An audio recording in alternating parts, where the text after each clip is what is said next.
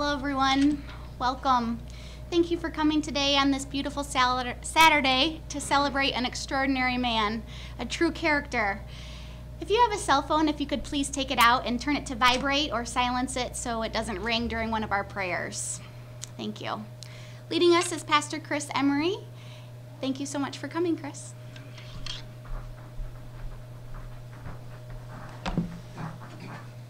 We're here today to remember, celebrate, and say goodbye to Robert Samuelson. On behalf of the family, I wish to thank each of you for being here today. And though today is difficult as we say our goodbye, we also look to God's word for promises of hope and strength. Psalm 121 says, I look to the mountains. Does my help come from there? My help comes from the Lord, who made heaven and earth. He will not let you stumble. The one who watches over you will not slumber. Indeed, he who watches over Israel never slumbers or sleeps. The Lord himself watches over you. The Lord stands beside you as your protective shade. The sun will not harm you by day, nor the moon at night. The Lord keeps you from all harm and watches over your life. The Lord keeps watch over you as you come and go, both now and forever. Let's open in a word of prayer. Father, we come to you in this time of missing and longing and grief to say goodbyes to a son, a brother, a companion. And we ask for your spirit of comfort and peace to be with us today as we celebrate this amazing life. We ask this in the name of Jesus Christ. Amen. The family has asked a few individuals to each come and take a few moments to share a little bit about Bob. And so we're going to kick things off, and we're going to ask Bob Overhold to come on up and share what he has prepared.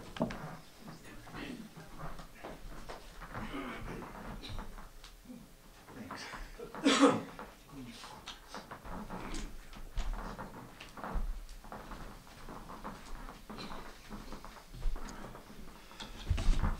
Wow, what a crowd.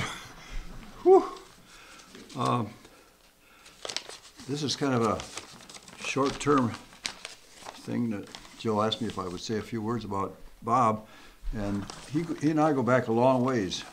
When I was 16, I was dating his sister, Dorothy. And she and I are both the same age. I'm 90, I'll be 92 this summer, and so would she.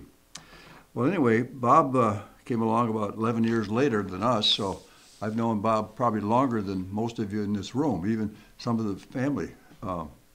But I want to say one thing about Bob. He was an amazing person, and I think most of us already know that because of what we see on the screen of things that he's been involved in over his lifetime. His father was a tremendous mechanic.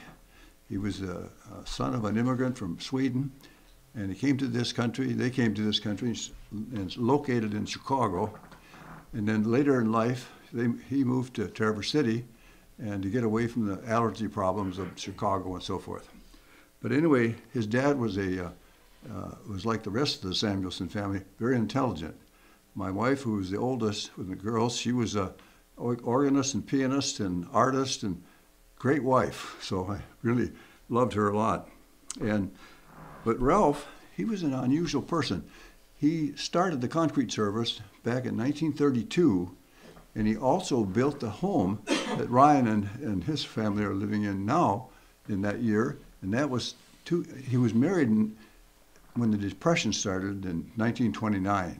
So here's a guy that started the business, built a home, raised a family, and it's a remarkable thing that one person could do in such a short period of time. Now, Bob had a different upbringing than Dorothy and Don. Bob, because of being born 10 years younger than Dorothy and Don, he went to Florida in the winter with his parents because Ralph wanted to get out of here because the concrete service didn't do much in the wintertime because you don't build blocks and build homes as much as they like to do now.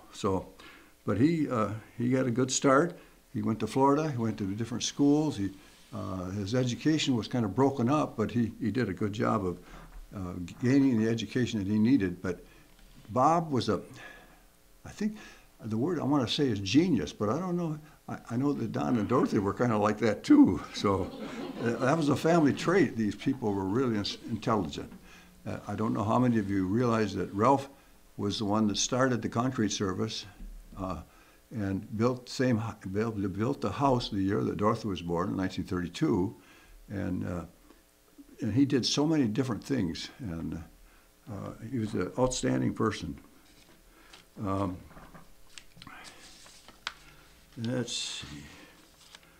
Bob, when he was, I think, in high school, had a motorcycle accident, and he hurt his arm or his leg that time when he was in high school? Do you know, Don?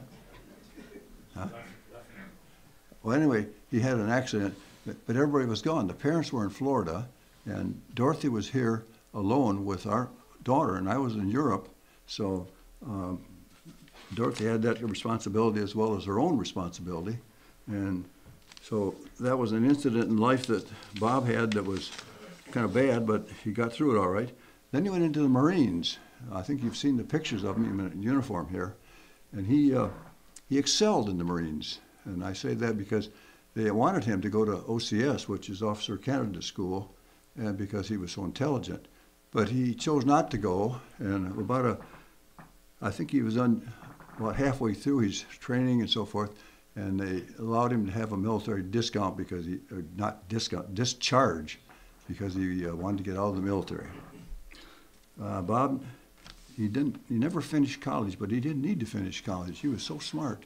He one of these people that could pick up things very quickly. Don was telling me that Phil Pelkey, who owned a airline service out here at the airport back in the 60s, took Bob up and tried to teach him how to fly a plane. And he said Bob was so fast at learning that he couldn't believe that a person that age could do that so quickly, but he did. He did a good job. Bob never finished college, but both Don and Dorothy did, both degrees from Michigan State College.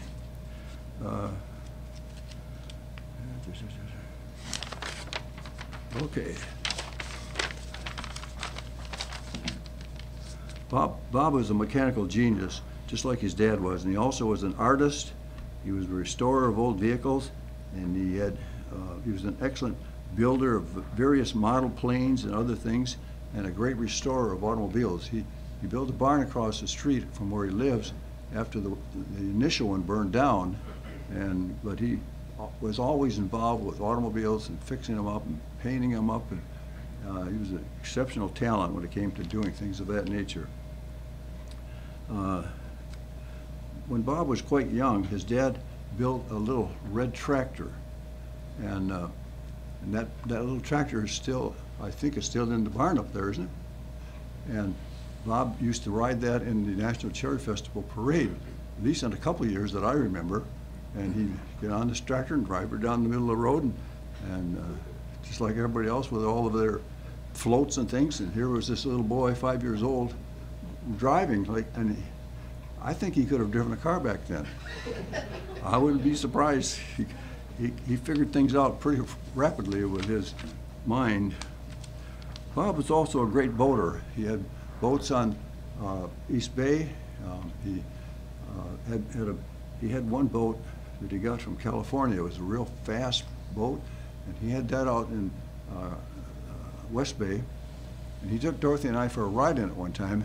And I don't think I've ever been scared of being in a boat, but he scared me on that trip.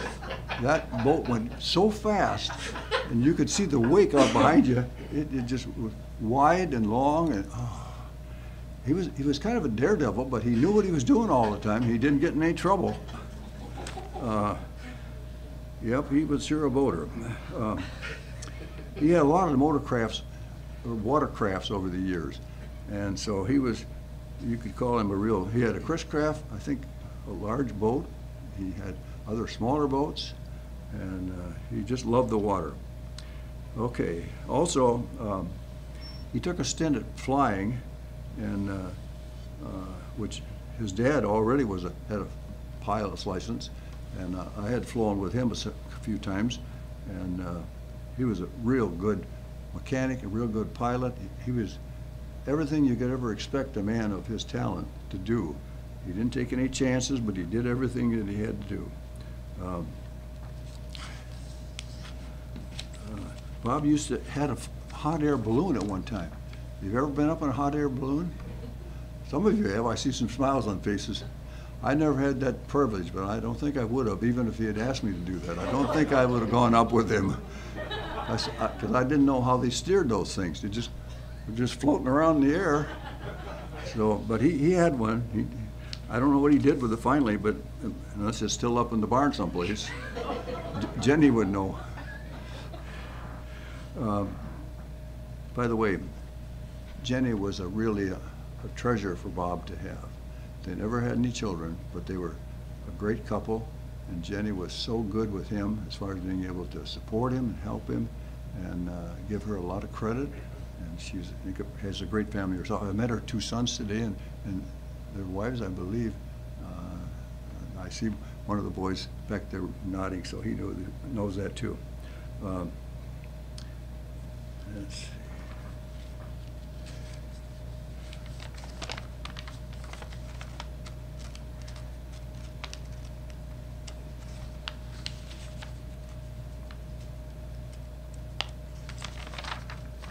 Okay. All of the kids in Bob's family were very intelligent.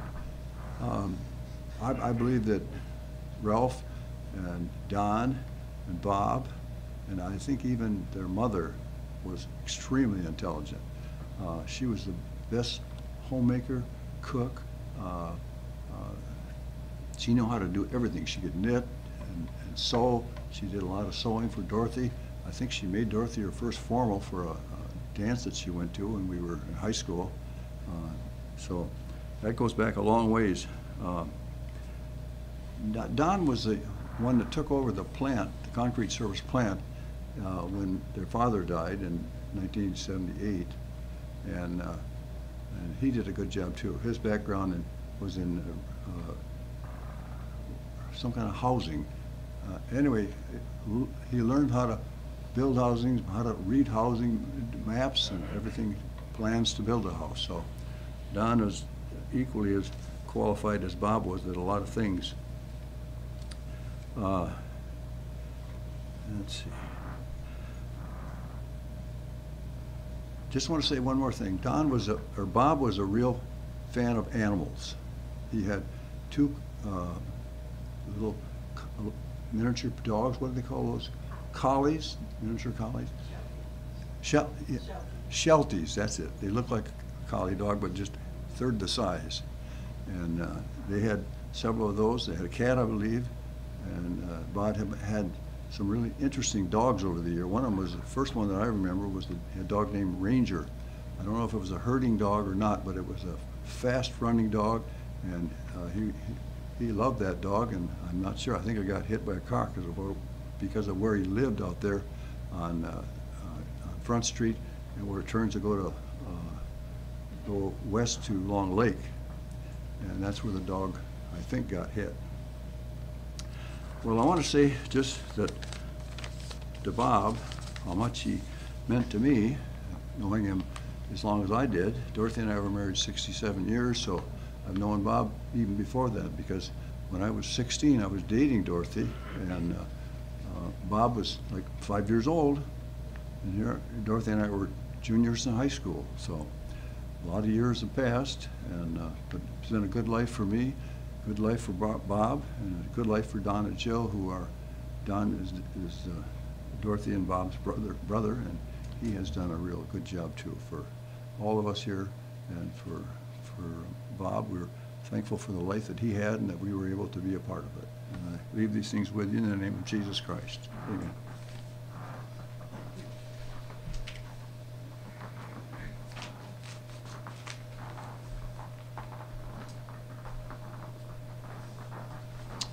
Thank you, Bob.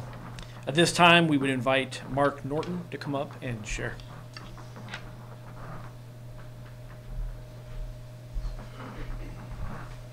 Hey, everybody. Bob and I got to know each other quite a while back. I'm trying to remember exactly how I first met him. I think I met him when I was a kid once, but I grew up with with Ryan and Andrea. First time left the house to go to a friend's house overnight was at Ryan's place. I didn't make it through the night. But anyway, there's just so many things that made Bob a really special person for me. Him and I had a lot of things in common.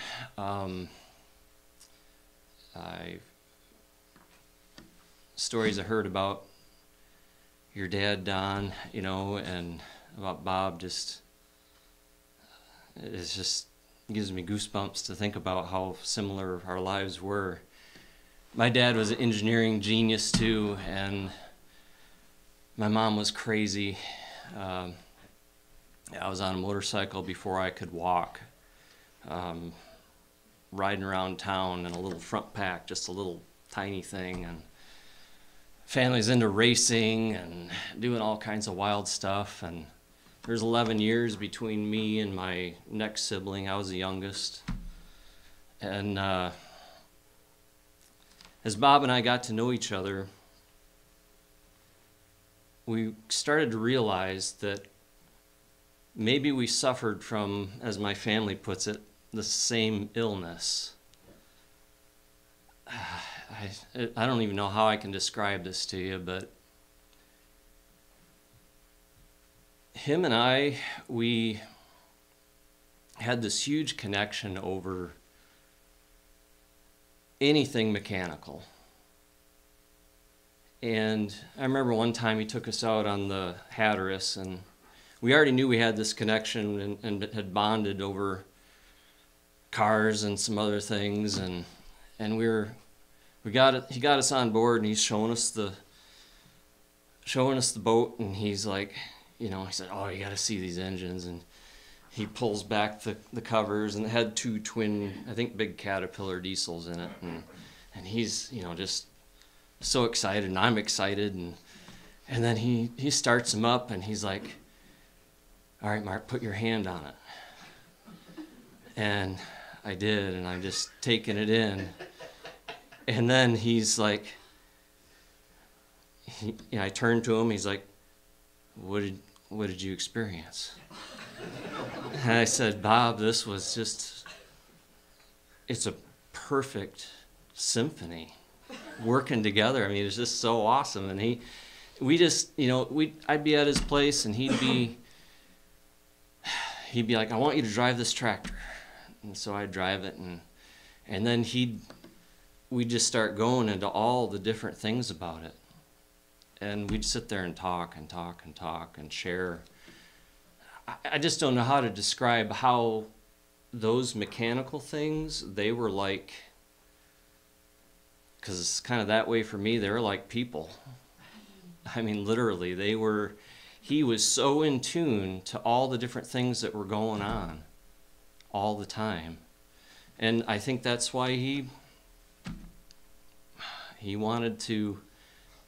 had so many different things, because every time he operated something, it was another experience for him to dig deep into what was going on.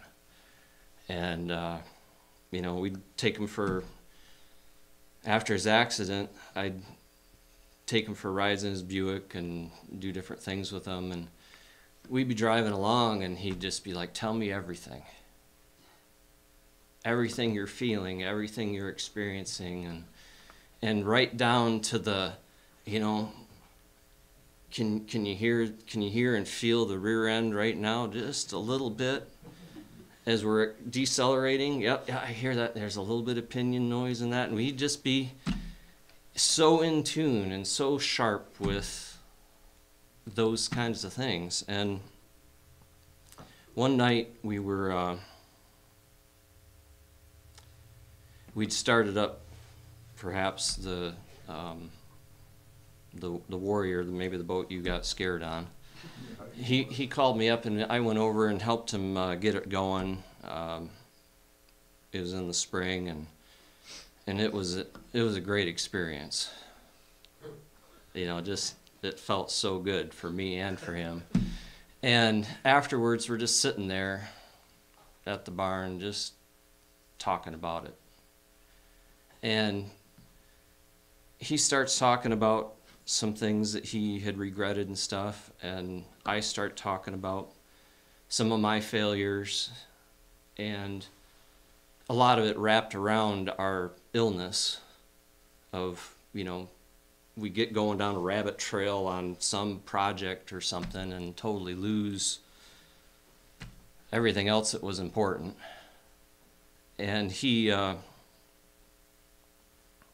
I started sharing some things about how, God had rescued me out of some of my big failures. And he just wanted to, he just stopped me and he said, God? And I said, yeah. And I shared some of those things with him. And he wanted to know more. He just was hungry to hear how that worked. And that was, probably 10 years ago. Well, anyway, since then, I wanted to share a couple stories, or a couple things that happened with Bob getting to know God, because he did. And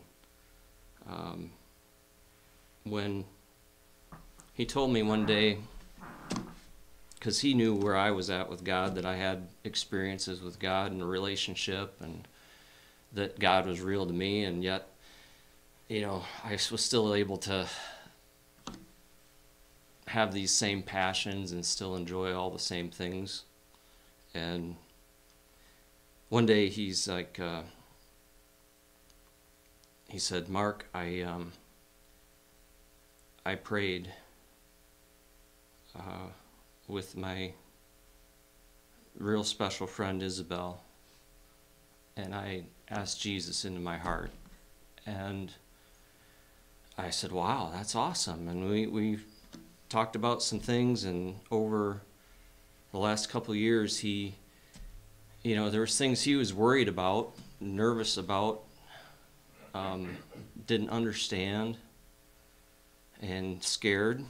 And we worked through some of that stuff. One of the rides in the Buick, he said, I don't. This was before this. He said, I don't understand. Oh, it was the first time I talked about God with him. He said, I don't understand how I could ever have a relationship with God with all the things I've done. I don't understand how that could ever work. And with the talk about my failures and stuff and how God had rescued me, it got him thinking. And just over this last year, I got to share some things with him. I prayed with him, and God helped him, free him from cancer, and he really was like, how did this happen? How what's going on? And I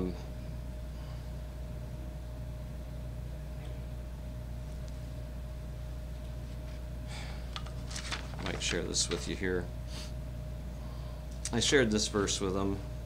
It's in Hebrews 4:16. It says, let us then fearlessly and confidently and boldly draw near to the throne of grace, throne of God's unmerited favor to us sinners, that we may receive mercy for our failures and find grace to help in good time for every need, appropriate help, just when we need it. And I said, Bob, think of heaven and think about God totally running heaven and all his place of authority. He sits on a throne, and it's called the throne of grace. I said, that's like the title of it. That's God's love for you and his mercy and everything. he's so good and he wants so much for us that I can wrap around your head around that, just like the throne is literally called the throne of grace, giving us what we don't deserve, what we shouldn't have even. And he was like, yeah, I get it. But anyway, the last few times I met with Bob here, I just asked him if he needed anything, and he'd ask me to pray for him, and whether it be, you know, he was pain in his back or, you know, whatever, and we'd talk about heaven and what it's going to be like, and yeah, I could just picture Bob's first day. I'm sure his mansion in heaven is on the water, you know, and I'm sure he's doing something really fast up there. But I know that he went in peace, knowing that he was at peace with God and he was free. Finally free from being scared of, I'll never make it, I'll never do enough, can't overcome my past. That was his thing. And he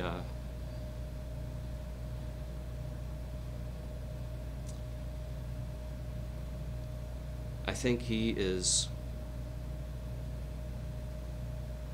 definitely, for sure, had the every day for the last week has been more amazing than the day before, but every day being the most amazing days he's ever had.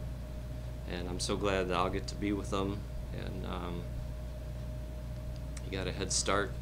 He'll have a few things figured out to show me when I get there. But Bob was really special for me because he connected with me literally in a way that I've never been able to connect with someone else.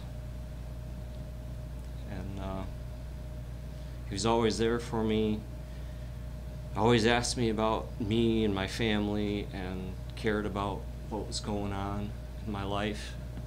And he's a real special friend, and I miss him.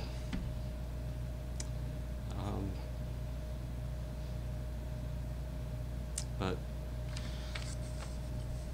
so excited that he found Jesus and found that peace. And thanks.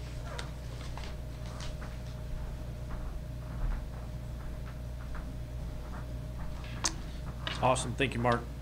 We're going to invite the last person is Carrie Reed to come and share.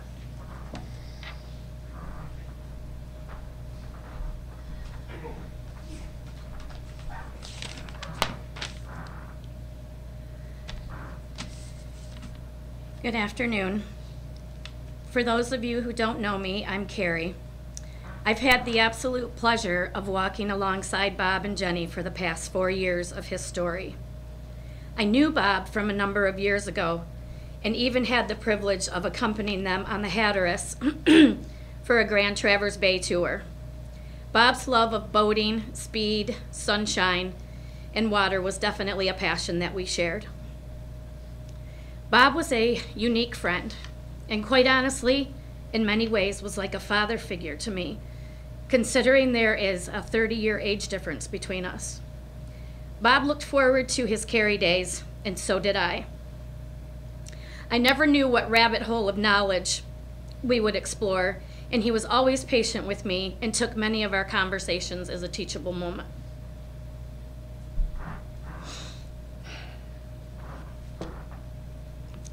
I truly enjoyed strolling down memory lane with him and the excitement he possessed sharing his life adventures with me. Bob had a zest for life that many of us could only dream about. His friendship was a gift, and my memories will be cherished for a lifetime. From sand dune trips, Peace Ranch days, our trip to Nashville, Michigan to pick out Dusty. exploring the yak farm, trips to Frankfurt to get our A&W fix, to rainy days of 3D movies, and navigating the internet looking for Bob's latest obsession. His appreciation for Jenny and I never went unspoken. Bob's interests and talents surpassed most. He took great pride in showing me his paintings, model airplanes, and creative engineering of just about anything. His hot tub comes to mind. I will never look at a septic tank again the same. One thing Bob didn't lack was a compassionate and sympathetic heart. He cared about his family, and he had a deep admiration for his brother Don. He cared about all of his friends, and to Bob, everyone was a friend. I never heard him speak poorly of anyone. He saw me through a handful of sorrow in the last 4 years, and one thing I could count on was a sincere hug and words of encouragement. So as we bid farewell to our captain today, let's not lose ourselves in the sorrow, but find solace in the memories we shared, the laughter, and most importantly, the love. One of my favorite Bible verses captivates the very essence of this. 1 John 4:19. We love because he first loved us. The Bob I knew would not want us to carry on in sorrow, but to embrace life and live it to the fullest. He was definitely a perfect example of that. When I would get ready to leave his house, I'd say, "Be good." His response was always, "Well, that's no fun." I've always said fun should have been your middle name. So to the ones left behind, I'd like to deem May 30th as Flip-Flop Day in honor of our beloved Bob. To Bob, it's been an absolute blessing to have shared this journey with you. You have left a footprint of gratitude on mine and Jeff's heart that will always be treasured. There won't be a day on the water that your carefree spirit won't blow in with that north wind reminding us of you, or passing by the fields of sunflowers without reflecting on your botanical love. I'm not sure I could ever eat another grilled cheese sandwich without thinking about you either, my friend. But it's the little things that will keep us smiling and keep your legacy alive. From the bottom of my heart, I thank you for everything you have done for me and my family. I love you, buddy, and may you rest in peace.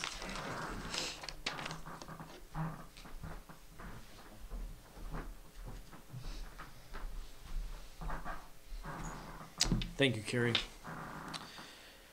Robert Sturgis Samuelson passed away in the comfort of his home on April 5th, 2024. He was born in Traverse City on May 30th, 1943, to Ralph and Alice Samuelson. Bob was a gifted artist, musician, inventor, and a master at building model airplanes. He was the past co-owner with his brother Don of the concrete service, where he worked for many years, using his numerous talents to help grow the business. He was a proud Marine, serving 6 months before being medically discharged. His love for adventure and zest for life included flying hot air balloon, building and riding motorcycles, and owning several cars, motorhomes, boats, and his dogs. He especially loved hot weather and was happiest on the water in one of his many boats. Small boats, large boats, fast boats, vintage boats, and sailboats. He was also a generous friend to many.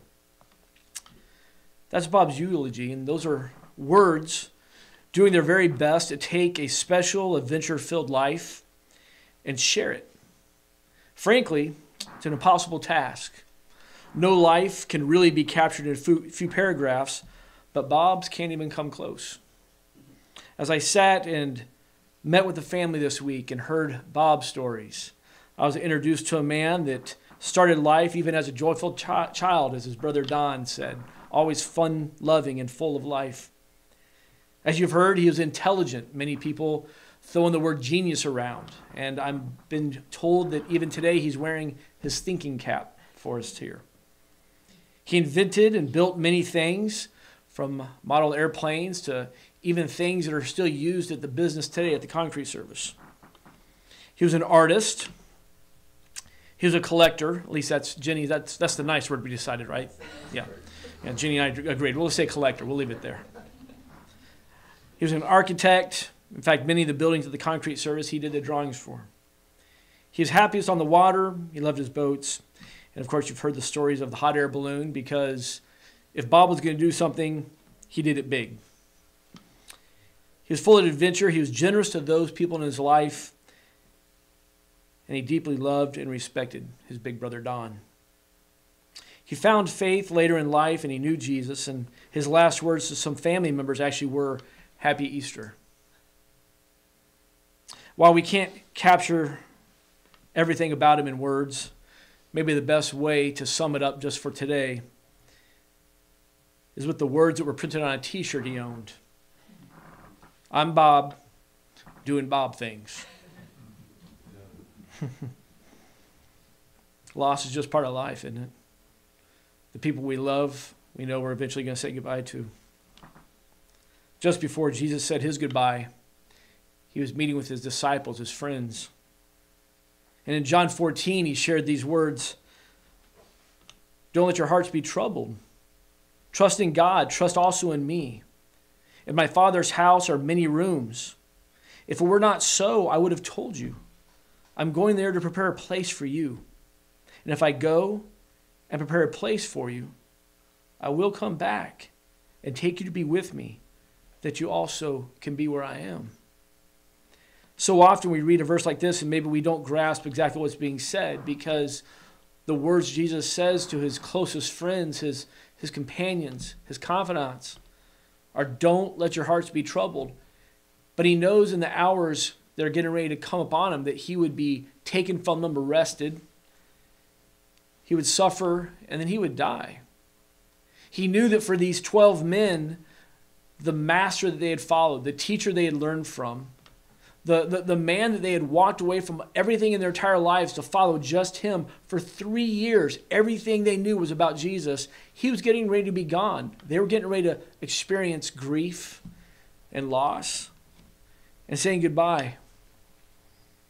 So what was Jesus saying? Don't let your hearts be troubled. How is it even possible? Well, maybe it's easier to first understand what he's not saying.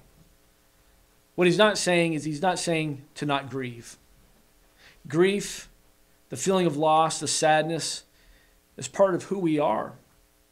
We know that we are created in the image of God, and even as Jesus walked the earth, we see that he had feelings. He felt these feelings.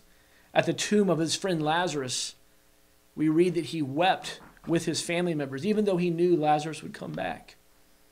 So grief is part of it. It certainly doesn't mean to not miss them. We're going to miss Bob. You're going to miss him. In fact, one of the things that I've never enjoyed hearing said at funerals is, eventually you'll move on. No, you won't. Now it's time to grieve and miss him and step into a new normal, a normal without Bob. But you're always going to miss him. There's going to be the memories. There's going to be the times that something happens and you think of Bob. There's going to be a song, or you're going to feel the warm air outside, or see a boat, or see many, many boats, and think of Bob. This word trouble actually in the original Greek means something a little bit deeper than what we read at the surface. Its original form refers to a state of hopelessness.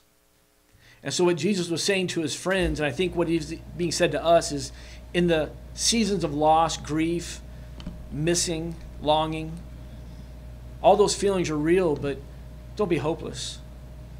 Don't be hopeless. And for people that don't know Jesus, death feels final. For those who don't know who Jesus is, it's easy to begin to feel troubled, because when death comes upon us, we don't know what's next. But for those that have embarked on this journey with Jesus, those that know who he is, and we follow Jesus, as Bob found, we have things that can come only from him. Even in these times, we certainly have hope. We read in Titus chapter 1, verse 2, we have a faith and a knowledge resting on the hope of eternal life, which God, who does not lie, promised before the beginning of time. There's that much talked about light at the end of the tunnel. There's always hope. We have peace. We have peace even in these times where where we hurt and there's pain and there's sadness. Philippians 4:7, and the peace of God, which transcends all understanding, will guard your hearts and your minds in Christ Jesus. I read that and we look at our understanding of the circumstances and recognize that they're often so small. They're so limited. I don't know about you, but there's often times where I want answers. I want to know why something happens. I want the reason. I want to know what maybe I did to deserve this, or I want to be able to fix it. Ultimately, I want to be able to control it. The reality is, in this life, we will never find the answers. We'll never have all the reasons. We will never be able to fix it, and we certainly can't control it. So if peace rises and falls on me, I'll never have it. But our peace comes ultimately from God. And that verse is the promise of peace, even in the moments where peace shouldn't be there. Ultimately, we find our strength in the times where we need it the most. In the coming days, coming weeks, coming months, there's going to be a lot of Bob sightings in your life. A lot of things that, oh, Bob would have loved that. You know what Bob would have said here? You know what Bob would have done? Remember what Bob did? I'm sure there's plenty of those stories. So grieve him. Miss him. Continue to love him. But don't be hopeless. Bob wasn't hopeless. As Mark shared, he got over that fear because he found one thing. That was Jesus. Bow your heads with me as we close. Father, we thank you for Bob. We thank you for the life. We thank you for the impact he had on so many. In these moments of sadness, of heavy hearts, of just grieving a family member, a friend, someone who's loving and caring and therefore was loved and cared about. We can't rely on this world or our life or anything we can understand to bring us what we need, but through you we have it. Through you we have the promise of peace. We have the promise of strength. We have the promise of joy. Ultimately, we have the promise of a hope that extends far beyond our days here. Thank you that our hearts are not troubled because of you. We pray all this in the name of Jesus Christ. Amen. Lindsay is going to come and give us some instructions for the rest of the afternoon. Thank you, Pastor Chris, and thank you all for coming today to celebrate and honor Bob. At this time, you're welcome to come forward and pay your last respects. We also have some goodies out in the foyer that you're welcome to help yourself to, and then we will be making our way to Oakwood Cemetery, where we will have military honors to honor his time in the Marine Corps. All are welcome to come to the cemetery if you wish. Thank you again for coming. Go in peace.